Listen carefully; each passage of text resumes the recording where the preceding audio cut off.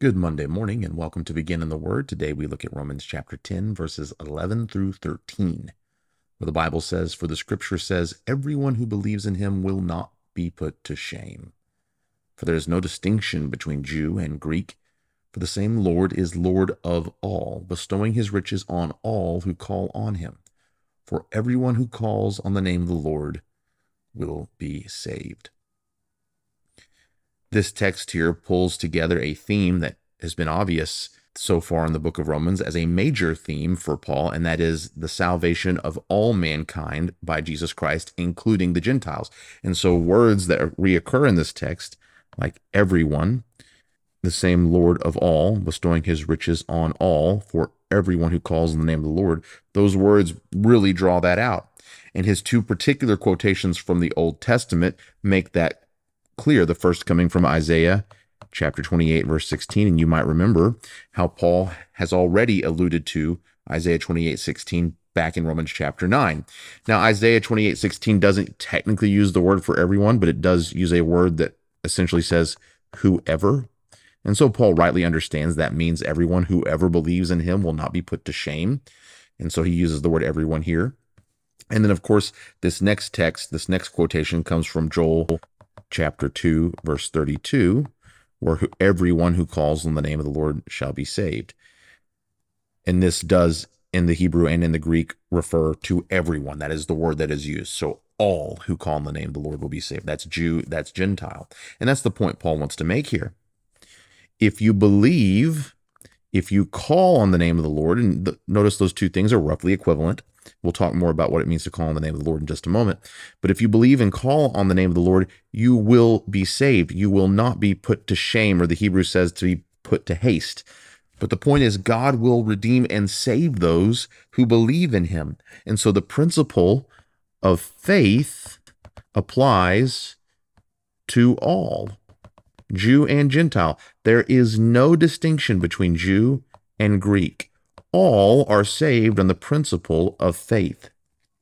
Now, on occasion, you will sometimes hear, well, God had a particular plan for the Jews. The Jews had a certain plan of salvation, and the Gentiles, on the other hand, had a different plan of salvation. Sometimes it looks like this. In Acts chapter 2, verse 38, when Paul says, "Repent and be baptized, every one of you, in the name of the Lord Jesus, for the remission of your sins." Well, that was for the Jews. And when it comes to the Gentiles, they don't have to be baptized. They just merely have to have faith. And so there are separate or distinct plans of salvation between the Jew and the Gentile. But notice what is said here in verse 12. There is no distinction between Jew and Greek. There is no distinction. All are saved on the principle of faith. And so what a Jew has to do to become a member of the covenant family is the same thing that a Gentile must do to become a member of the covenant family. Gentiles attained the righteousness they were looking for because they pursued it by faith, whereas Jews did not because they pursued it by works. It's not that they had a different plan, they just had a different implementation. The Jews did it by works, the Gentiles did it by faith. So an important question and an interesting question is, why bring up the subject of calling on the name of the Lord? Everyone who calls on the name of the Lord shall be saved. That, of course, is a quote from Joel chapter 2, verse 32. The phrase calling on the name of the Lord is an oft-used phrase in Scripture that refers to calling out to God for help and aid, often in the face of a hopeless situation. And so it makes sense for Paul to bring this quotation in, especially given that what he just said in the previous section, where he talks about the word is in your heart, it's in your mouth. This is us submitting to God in helplessness and our humility, saying, "Lord, you are God, you are the Savior. We need you to save because we are incapable of doing it on our own." And so instead of performing the works of the law and earning salvation, the proper attitude is of humbly coming to God, recognizing his full power to save. And so calling on the name of the Lord is what it means to be saved by faith. It's not as if it were a distinct thing. It's not as if calling on the name of the Lord refers to, let's say, an altar call where you say the sinner's prayer, apart from faith or apart from baptism or other faithful responses to God. This is a phrase that encapsulates what it means to come to God in need of his help. And that's why In passages like Acts chapter 22, verse 16, calling on the name of the Lord is associated with baptism. And now, why are you waiting? Arise and be baptized, calling on the name of the Lord.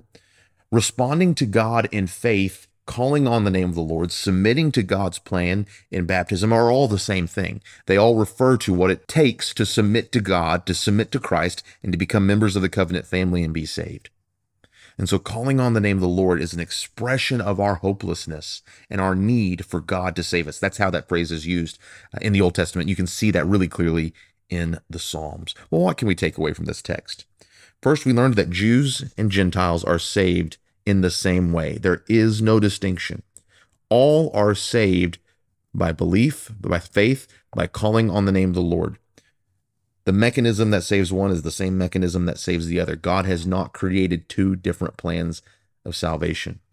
He has brought us all into one covenant family with one Lord, who is Lord of all, who bestows his riches on all, on everyone who calls on his name. Thank you for joining us today on Begin in the Word. It's my hope that just as you have begun today in the Word of God, you will live out today in the Word of God.